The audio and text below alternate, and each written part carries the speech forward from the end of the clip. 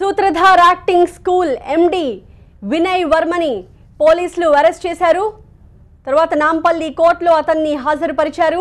సూత్రధార్ acting school ఎండి Vinay Varma arrest అయ్యారు. ప్రధానంగా నటన నేర్చుకోవాలంటే దుస్తులు విప్పాలంటూ ఒక యువతితో అసభ్యంగా ప్రవర్తించిన వినయ్ వర్మపై ఆ యువతి ఫిర్యాదు చేయడంతో నారాయణగూడ పోలీసులు కేసు నమోదు చేశారు. 354A నిర్భయ యాక్ట్ 506, 509 సెక్షన్ల కింద కేసు నమోదు చేసి నాంపల్లి కోర్టులో వినయ్ వర్మని హాజరుపరిచారు పోలీసులు. మా ప్రతినిధి విజయ్ దీనికి సంబంధించిన అప్డేట్స్ అందిస్తారు. విజయ్,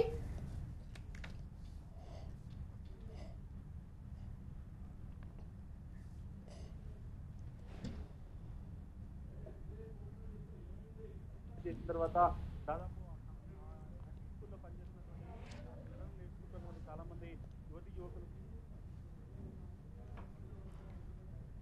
నటన నేర్చుకోవాలంటే దుస్తులు విప్పాలంటూ సూత్రధార్ యాక్టింగ్ స్కూల్ ఎండి వినయ్ వర్మ ఒక యువతితో అసభ్యంగా ప్రవర్తించిన కేసులో ఆ యువతి పోలీసులకి ఫిర్యాదు చేసింది. దీంతో నారాయణగూడ పోలీసులు సూత్రధార్ యాక్టింగ్ స్కూల్ ఎండి వినయ్ వర్మని అరెస్ట్ చేశారు. నాంపల్లి కోర్టులో వినయ్ వర్మని హాజరుపరిచారు.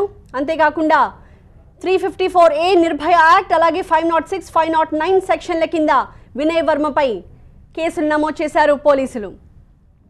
మా ప్రతినిధి విజయ్ దీనికి సంబంధించిన అప్డేట్స్ అందిస్తారు. విజయ్, నటన నేర్పించడం కోసం బట్టలు విప్పాలంటూ ఒక యువతితో అసభ్యంగా ప్రవర్తించినటువంటి సూత్రధార్ ఎండి వినయ్ వర్మను పోలీసులు అరెస్ట్ చేశారు. యువతి ఫిర్యాదుతో నారాయణగూడ పోలీసులు కేసు నమోదు చేసుకుని దాదాపు వారం రోజుల పాటు ఇన్వెస్టిగేషన్ చేశారు. ఆ సూత్రధార్ సంబంధించినటువంటి ఆ ఇన్స్టిట్యూట్ లో ఎవరైతే నటన నేర్చుకుంటున్నారో ఆ సీనియర్స్ కావచ్చు, అక్కడ ఉన్నటువంటి ఆ బ్యాచ్ మెంబర్స్ అందరూ కూడా పోలీసులు విచారించిన తర్వాత ఆ యువతితో అసభ్యంగా ప్రవర్తించినటువంటి ఈ వినయ్ వర్మను ఈ రోజు అరెస్ట్ చేసి కొద్దిసేపు క్రితమే నాంపల్లి కోర్టులో హాజరుపరిచారు. దాదాపు యువతి కూడా చాలా సీరియస్ గా అలిగేషన్ చేసింది. ఇతను చాలా మందిని కూడా ఇదే రకంగా వేధించారు, నన్ను కూడా నటనకు సంబంధించి ఒకవేళ తను బట్టలు మొత్తం కూడా పూర్తి జరుపుకోవాలంటూ కూడా ఇబ్బంది పెట్టారు కాబట్టి తను ఆ షీటింగ్స్ తో పాటుగా నారాయణగూడ పోలీసులు కూడా ఆమె ఆరోపణ చేసింది. అయితే ఇన్వెస్టిగేషన్ లో భాగంగా అక్కడ ఉన్నటువంటి ఆ స్టూడెంట్స్ ఎవరైతే మిగతా వాళ్ళు ఉన్నారో వాళ్ళు కావచ్చు, లేకపోతే ఆ ఇన్స్టిట్యూట్కి వచ్చే వీర వాళ్ళని కూడా పూర్తి స్థాయిలో విచారించిన తర్వాత ఈ రోజు అరెస్ట్ చేశారు. కొద్దిసేపు క్రితమే నాంపల్లి కోర్టులో హాజరుపరిచిన తర్వాత ఆయనకి 14 రోజుల జ్యుడిషియల్ రిమాండ్ కోర్టు విధించింది. కొద్దిసేపు క్రితం అతని